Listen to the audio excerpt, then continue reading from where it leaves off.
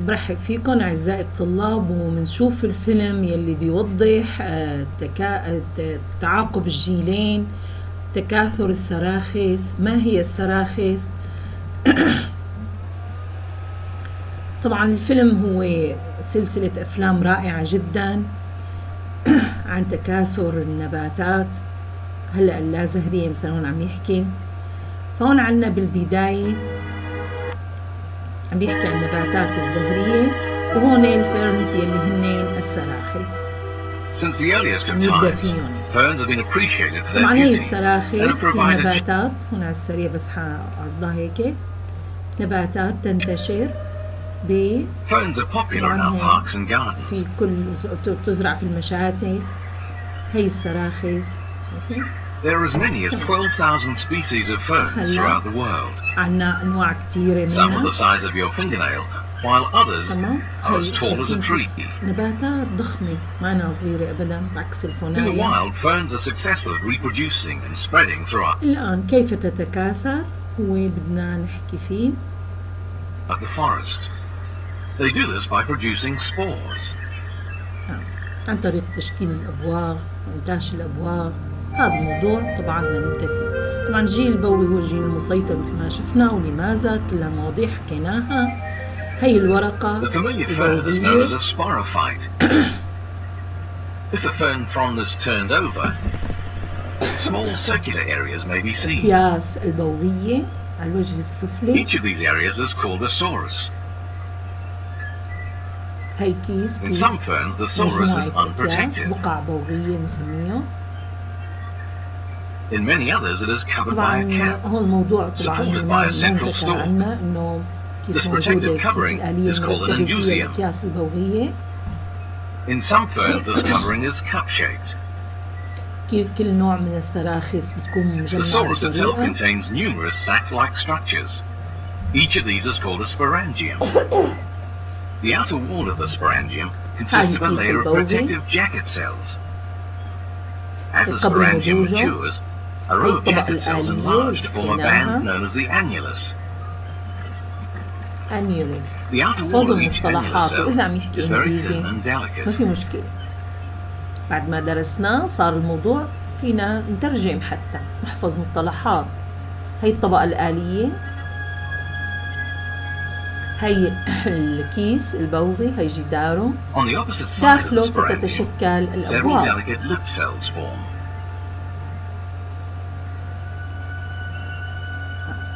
Below the jacket, there are two layers of cells called the tapetum, which nourish the fertile tissue within. The fertile tissue consists of sporocyte cells.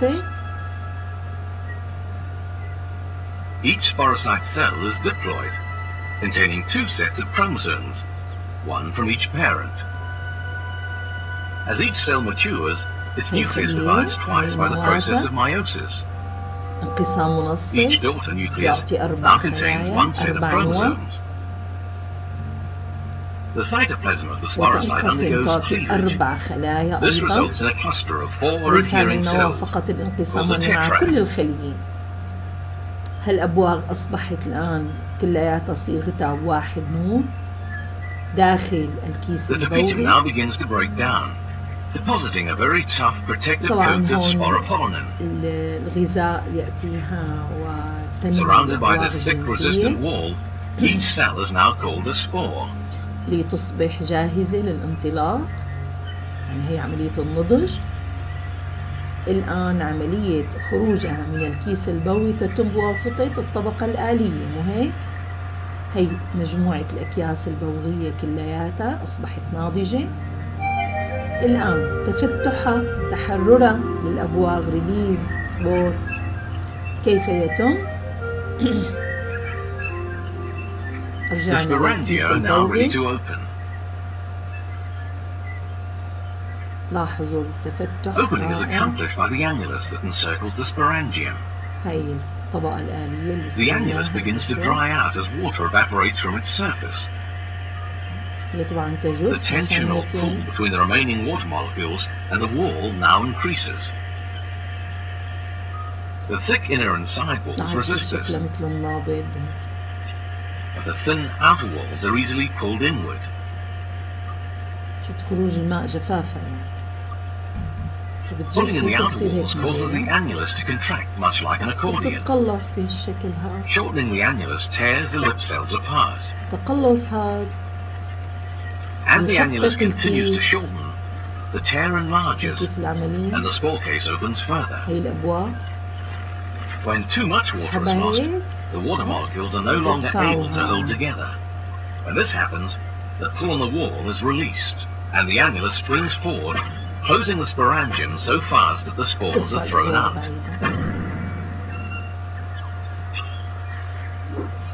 This process is repeated in thousands of sporangia on a leaf, so that large quantities of spores are released.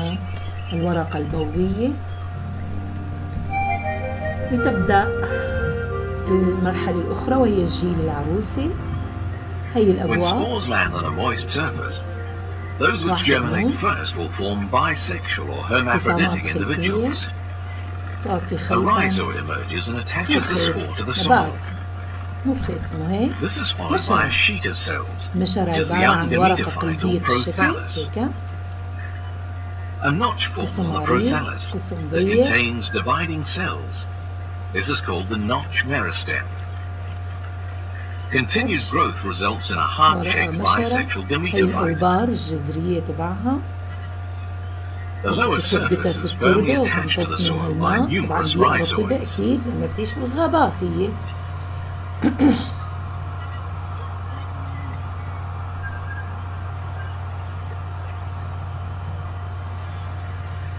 الآن على وجهها السفلي Male gametangia called antheridia are formed at the posterior end of the gametophyte. The outer wall of an antheridium consists of ring cells and a cap cell which surround fertile tissue. تشكل فيها النطاف. هاي المناطق. أما على القسم العريض نروح على القسم العريض. At the anterior end of the prothallus, close to the notch, there are female gametangia called archegonia. عنق وبطن. An archegonium consists of a neck containing a neck canal cell. At the base of the neck, there is a swollen region called the venter that contains an egg cell. Gametangia of both sexes may be present at the same time or at different times. The timing of their appearance will determine if there will be self-fertilization or cross-fertilization. In some ferns, archegonia form first, and when flooded with water, a hormone called antheridia is released. نضوج الأرحام فلذلك تخرج سابحة إلى مشرة أخرى. هي النطاف تخرج منها بالماء.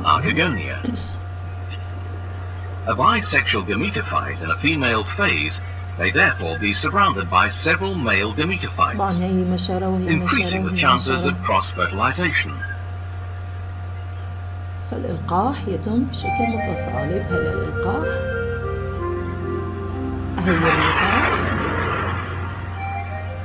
Being close to the soil, the small gametophytes are easily flooded when it rains. This water plays an important role in fertilization. Water stimulates the cap cell on the antheridium to open, releasing the sperm cells. مزودة أيضا بالسياط والحركة الحلزونية تخرج من المشرة إلى المشرة الأخرى. فهذا الإلقاح اسمه إلقاح متصالب لأنه النطاف هاي شايفين تذهب إلى رحم في مشرة أخرى.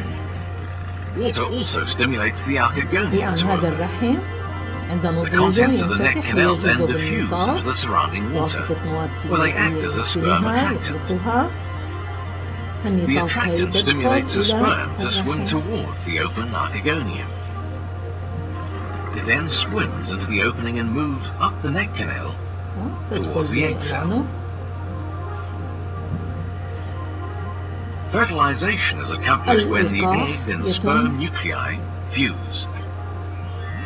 باندماج النواتين تصبح This creates a single diploid cell, the zygote. بيضة ملقحة زيجوت. الآن هالبيضة الملقحة هاي تعطي النبات البوغي. هلا